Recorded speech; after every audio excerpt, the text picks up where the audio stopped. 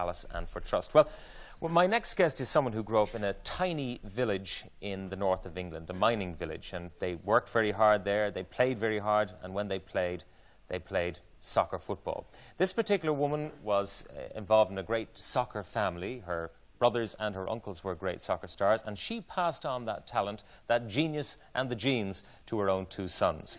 She was a lifelong supporter of England's international football squad until this year, when she found herself instead cheering for the Republic of Ireland. The reason has become obvious when I introduce you to her. Her name is Cissie Charlton.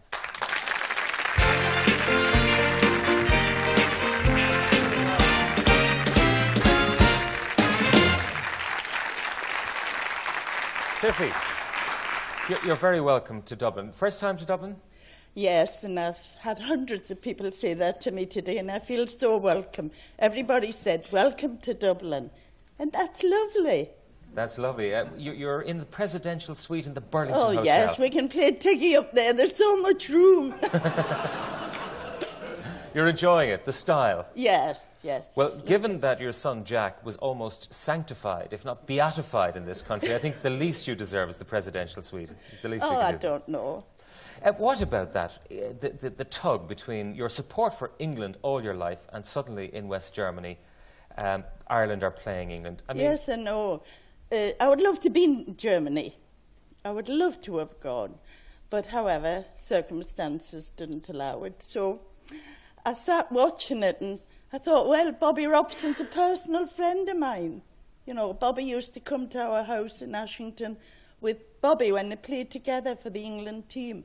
And my loyalties were divided. But once I saw Jack sitting there, I thought, oh no, come on, Ireland, come on. And they did. Now, we went out in a blaze of glory, but yeah. You watched the matches. What did you think of the goal that put us out? It was offside. It was definitely offside. I thought it can't be a goal. I was sat there by myself in my one-bedroom flat. And I thought, can't be a goal, it's impossible. Then he pointed to the middle and I thought, my God, it is a goal. All wrong. It's wrong. Football has been very much part of your life. Yes. I mean, brothers, uncles, your own sons. Yes. But what about your own life? Tough life in a mining village. Oh, yes, the northeast. I think, you know, Ireland, we are on a par in the northeast with Ireland. I don't know why, but I have that feeling that your people were the same as us. But it was a tough time, I mean... Oh, it was, yes. I went to London at 14 into service, you know, and that was hard. I was homesick, terribly homesick. What did you make of life in London when you went as a serving girl below stairs at 14? I thought it was terrible. I must have been a socialist even in them days because I thought it was awful. Fancy, because we haven't as much money as them, we've got to go and bow down to them. And that, I didn't like it. I hated every minute of it. And was it homesickness that brought you back? Oh, well, it was all sorts of things. I didn't like it. I didn't like working for people, you know. Not like that. Don't get me wrong. I've worked all my life. But, you know, I had to be up in the morning and they had a red tiled hallway, you see. And I had to wash that and then do it over with milk. And coming from the northeast where we were so poor, which we were in them days, and they were putting milk on the floors, to me was wrong. But there's nothing I could do about it. People without milk in the north of England and That's these people... right, and people putting it on the floors in the south.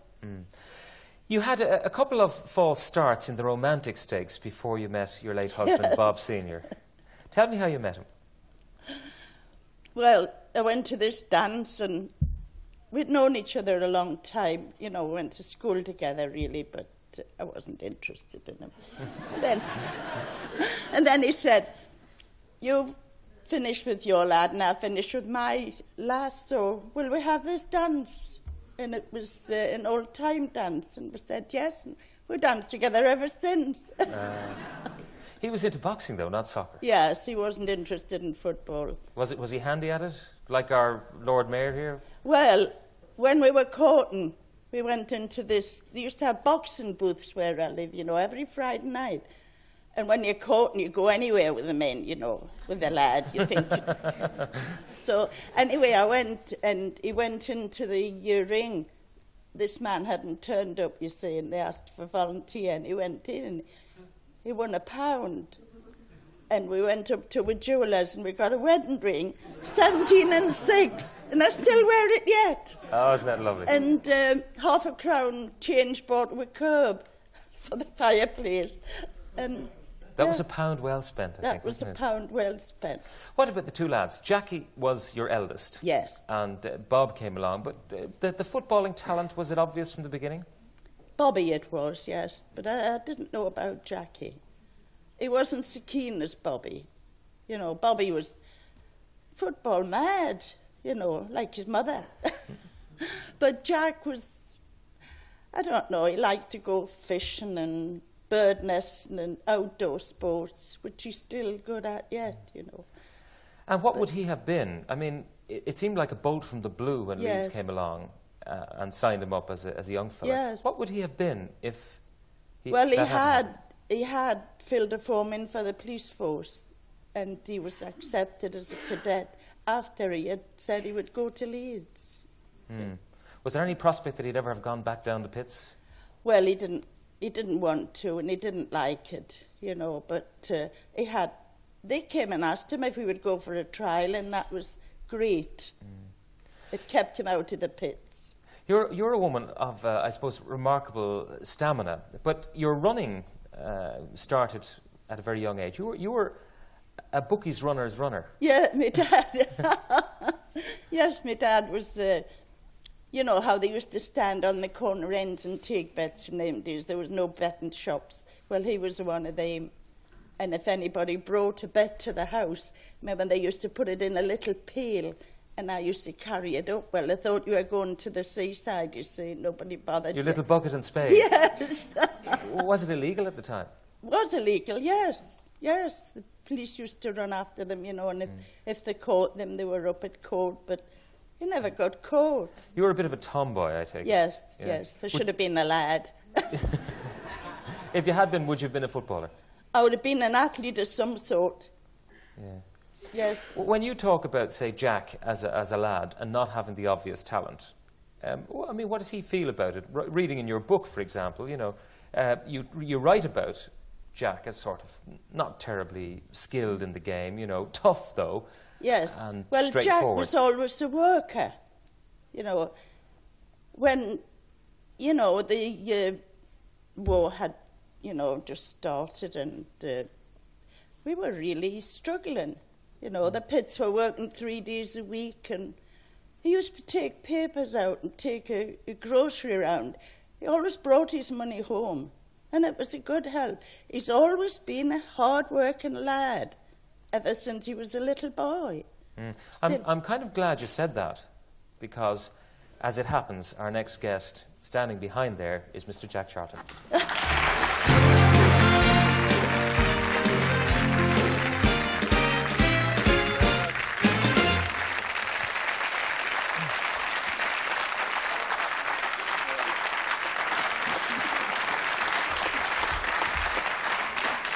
Well, Jack, you're very welcome.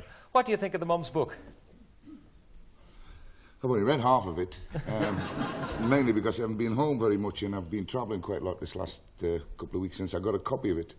I've only just got a copy. I mean, she had done the book before, and I didn't even know she had done it. Never said anything. And then when the publisher phoned me and said he would like me to do some of the promotions on it, I said, no, I haven't read it. He hasn't done a book. And then she sent me a transcript to have a look at it there. It was a bit late. Yeah, well, what you said to us when we rang you up asking you to come over and sort of join your mother on the panel, you says, she can plug her own bloody book. Well, you've heard her. She's well capable of that. I mean, no problem. Yeah. Jack, the whole business of football, I mean, was it almost accidental that you became the footballer? No, I always, you know, I enjoyed playing football, and we always played a lot. I mean, me and our kid played hours and hours with a little tennis ball heading back and forth against the toilet doors. You know, we lived, the toilets were down the bottom of the road, and we played a lot. We played on a Sunday. The only thing was that when we went to play, if there was, like the game started on a Sunday morning and finished on a Sunday night on the local park. And And if me and our kid went down to the field, like, to get a game, they would give him a game and I would be standing on the touchline all the time because he could play. Yeah. I mean, I could never play. You described Bobby's little Lord Fauntleroy. Yes, I did. He was always so clean and tidy. Jack was always so scruffy and always his raggy pants pulling in his knees out. Be fair, he was a mother's boy, our kid. It wasn't. It wasn't. It's not true. I just think it's the way you are. I mean, I've always been a pretty independent sort of person. And like she says, I'm not a hard worker, but I've always been a good earner. Yes, that's and there's a difference between working hard and being a good earner. When you were with Leeds, I mean, how would you characterise your style in those days? Well, like I said, I started to say, people make comparisons between me and our kid, and it's not fair. I mean, I could never play like Bobby Charlton. He's one of the greatest players the world's ever produced. I mean, tremendous, gifted player. My type of game was different. I mean, Bobby could play, I couldn't. But I was bloody good at stopping other people playing. Which is as much a part of the game, actually, as actually being able to play. As long as you've got the sense, when you win the ball, to give it to somebody who can play. And that's what Bobby was. He was a player. Cissie, what about your proud moments? I mean, the two lads, the first time they were ever on the same international side together. Yeah, well, the proudest moment was when they both came out of the tunnel at Wembley together. Then Jack had reached Bobby's peak, you see. They were both England players. You can't get higher than that, can you? No, and that's that true. was proud to think I had two walking out of the tunnel at Wembley. They made a goal or two together? Yes, they did. Yeah. Yes. What about the World Cup, though? Oh, that was 1966. Legendary period. Fabulous, that. Yeah. Your late father, Bob Sr., he was dragged along, more or less, wasn't he? He didn't want to go. And he had a new bib and tucker for the occasion. Yes, Well, yes. it meant him take the day off the pit, and he was very loath to do that. Yeah. You know, it would have cost him a few quid. And he didn't actually come to the semi-final against Portugal. He was down the pit, and I had to go and fetch him up to look at the game in the manager's office. You know, and he sat and watched it in the manager's office. He came to the final and loved it. Yes. You know, because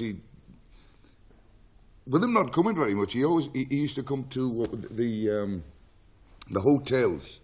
And he's a typical pitman. You ask him what he wants for dinner, and he could be in the Savoy anywhere, and he'd say, I'll have a bowl of soup and some fish, and some fish and some pudding, and that was it.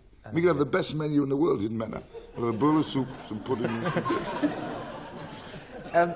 It wasn't, I suppose, no life is without its share of tragedies and traumas. Now, the Munich air crash with Manchester United, when Bobby was with Manchester United, how did you react to the news? He might have been dead. Yes, well, the papers, you know, some of them kept saying there was no survivors. But the police came and they said, don't you believe anything, we'll keep you informed. And they did. And then the lad in the post office came to tell us that it was going on the placards, you see, and he wanted us to know. I didn't know anything about it up till This then. is the newspaper placards Yes, with the headlines yes. saying Saying Manchester that- air yes, disaster. Yes. And this policeman come and he waved a letter, you know, and it was from the Foreign Office to say that Bobby was all right. How did you hear about Jack? We had just finished training, and I was in the dressing room. I was naked. I was standing drying myself. I was just getting out of the bath. And the secretary, an old fellow called Arthur Crowther of Leeds United at the time, came in and he just put his head in through the door and looked round at all the team, and he went, there's been a crash. Manchester United aeroplanes crashed. And he said, they don't know if there's any survivors. And then he walked out. And all the lads turned and looked at me. And I was stood there and I went. And then Billy, one of the lads, I forget which one it was, said, your kid's on that with Ebony? And I went, yeah. And Arthur didn't even say anything. So I went flying into the office. And when I got in the office, I said they couldn't find out anything. And so I went and phoned the wife, got on the train and headed home, dashing. And when I got off in Newcastle, I got a train. I got a taxi to the Haymarket, where you catch the bus to Washington. Because we didn't have cars in those days. And as I'm walking past a newspaper lad, he was stood about where that camera's away from us, and he had papers over it. And I don't know how in the world I ever saw it, but along the stop press piece at the bottom, It said, among the survivors, Bobby Charlton, and I read it from about 6 yards away. And how I read it, I don't know, but I went and bought a paper and I went to pat my wife. I said, our kid's all right. And then, you know...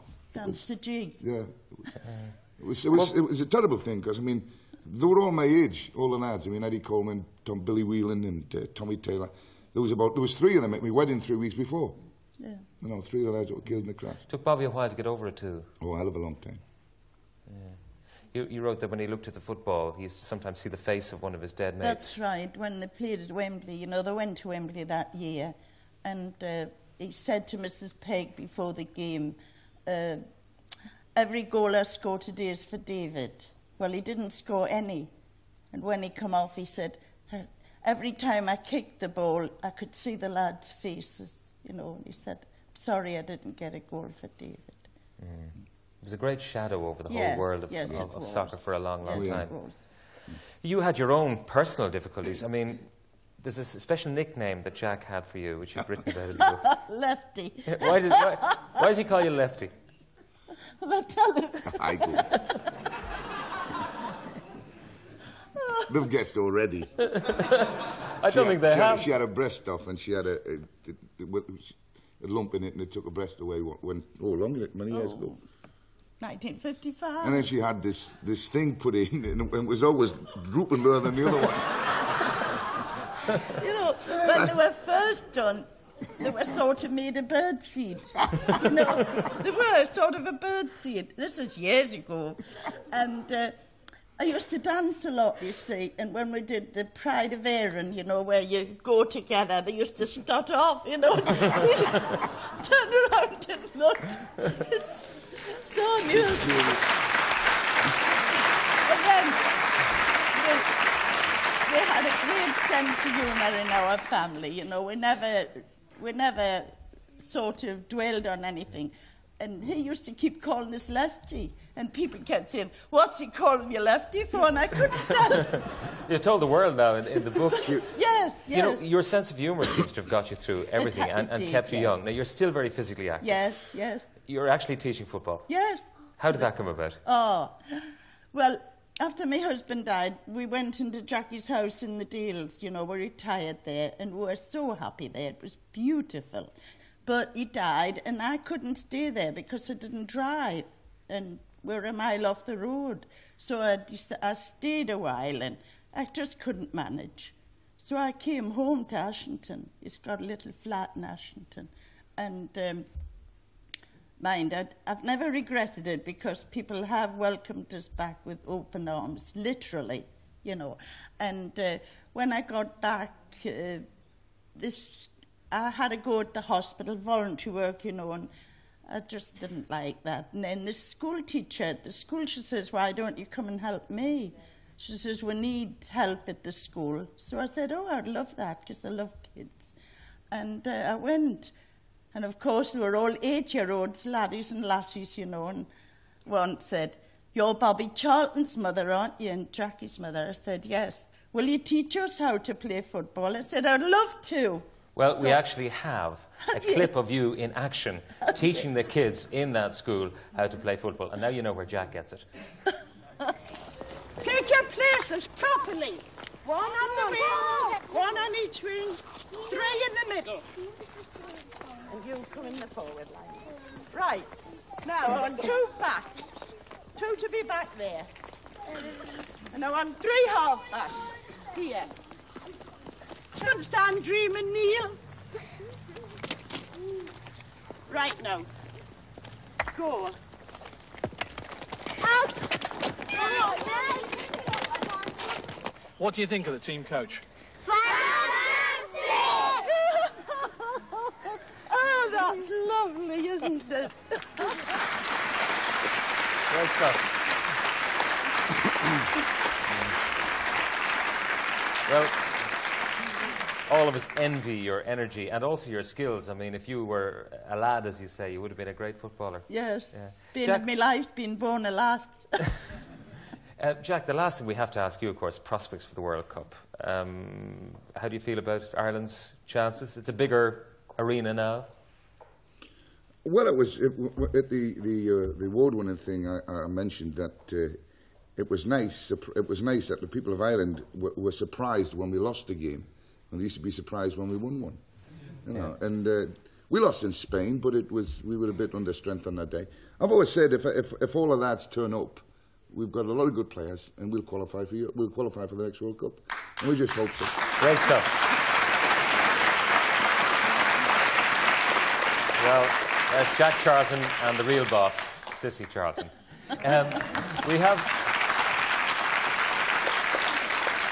We've had a bid for £2,000, and that was already super.